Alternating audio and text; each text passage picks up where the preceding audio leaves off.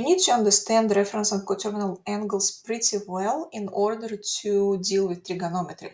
That is the first step to go from geometry thinking to trigonometric and algebraic thinking. So first of all, let's think about, can an angle be negative? And in geometry, we would say no, because angle, remember, it's the way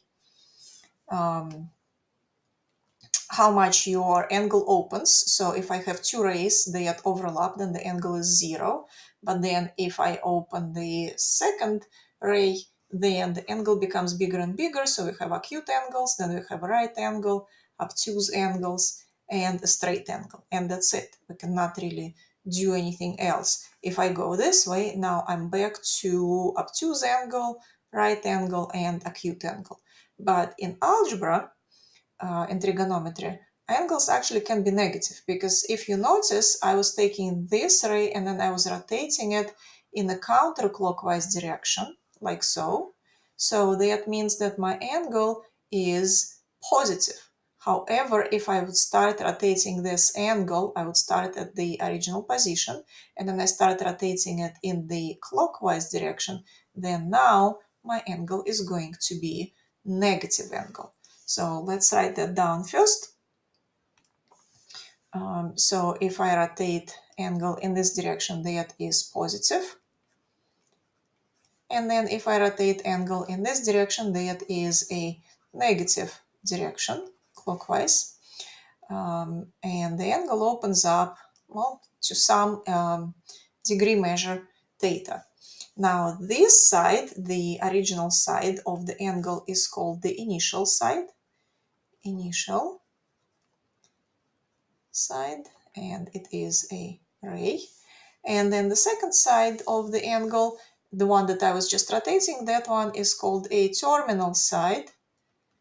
That is where angle terminates. So now we figured out that angles, yes, they can be positive, they can be negative.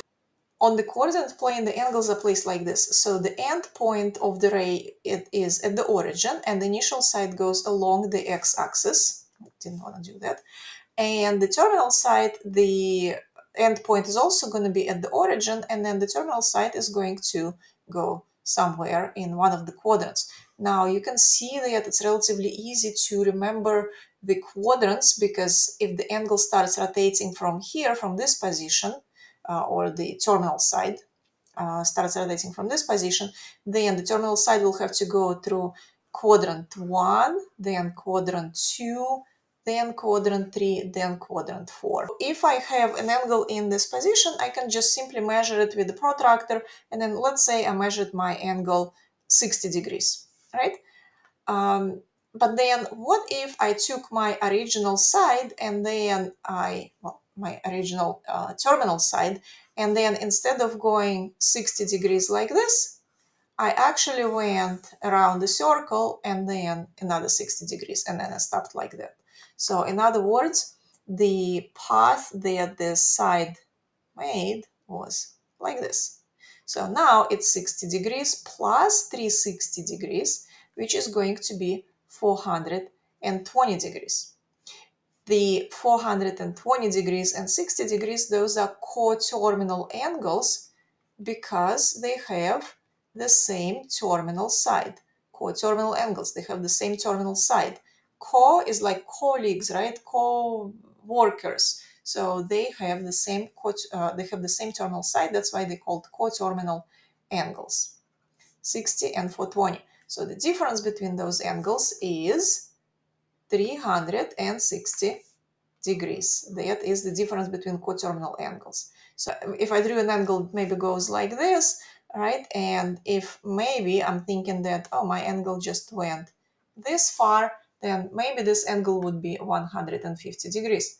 Or maybe it went a couple of times around, and then it would be 150 plus 360 degrees.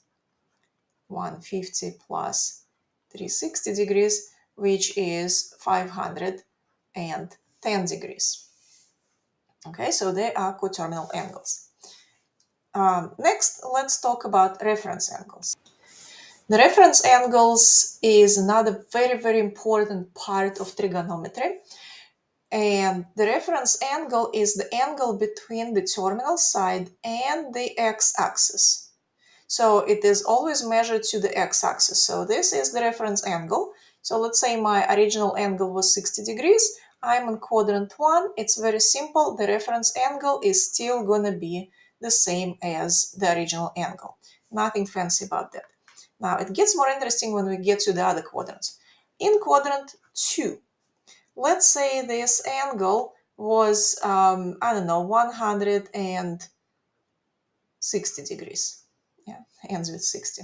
So that was the original angle. Now the reference angle is going to be this angle right here. It's between the terminal side and the x-axis. So that is the angle. We know that the straight angle is going to be 180 degrees. So now I'm a little bit short of 180. So I'm a little bit short. I have to subtract 160 degrees. And my reference angle here is going to be 20 degrees. If I look at this angle here, let's say it was 200 and, I don't know, 50 degrees. Okay, changing it a little bit, 250 degrees. Now it's more than 180. So to find this reference angle, again, it's down to the x-axis. Or in this case, up, I guess, to the x-axis. So to find this reference angle, now I have to do 250 minus 180 degrees, which is going to be 70 degrees, right? And finally, if I am in quadrant 4, now this is very tempting. When the angle is very close to y-axis, very often students think about, oh, this is the reference angle right here. It's very cute, this little angle. So that is definitely the one. Well, that is not the one. So the angle is calculated, the reference angle is calculated to the x-axis again. So it's going to be this one.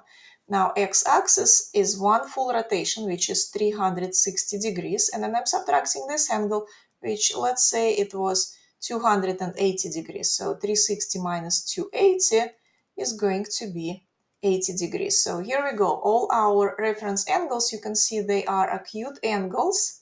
They are 80 degrees. In this case, it was 70 degrees. In this case, it was 20. And then in the first quadrant, it was just the angle itself.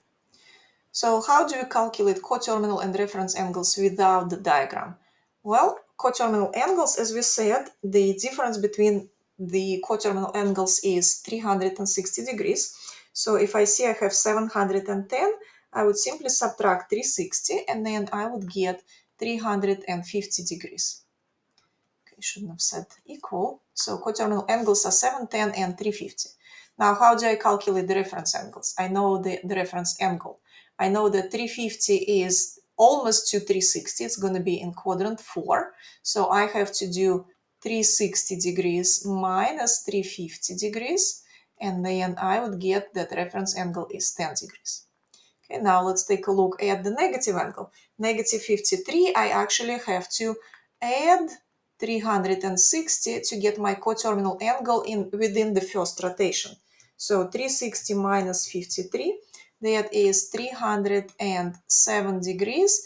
And again, I'm in fourth quadrant. So if I do 360 minus 307, well, guess what? I'm going to get 53 degrees, right? Negative 53.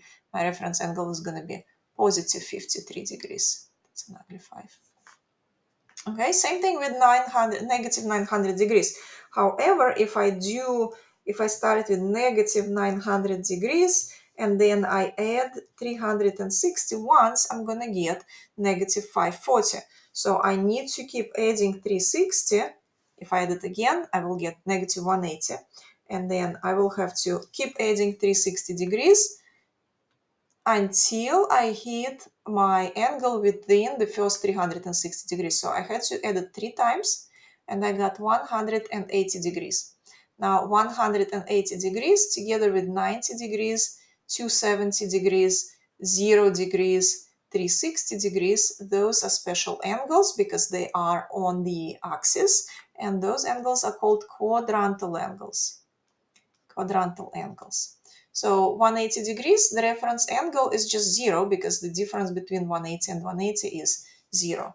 So that is coterminal and reference angles in a nutshell, very briefly. I hope that it was helpful and you are all set with your trigonometry classes.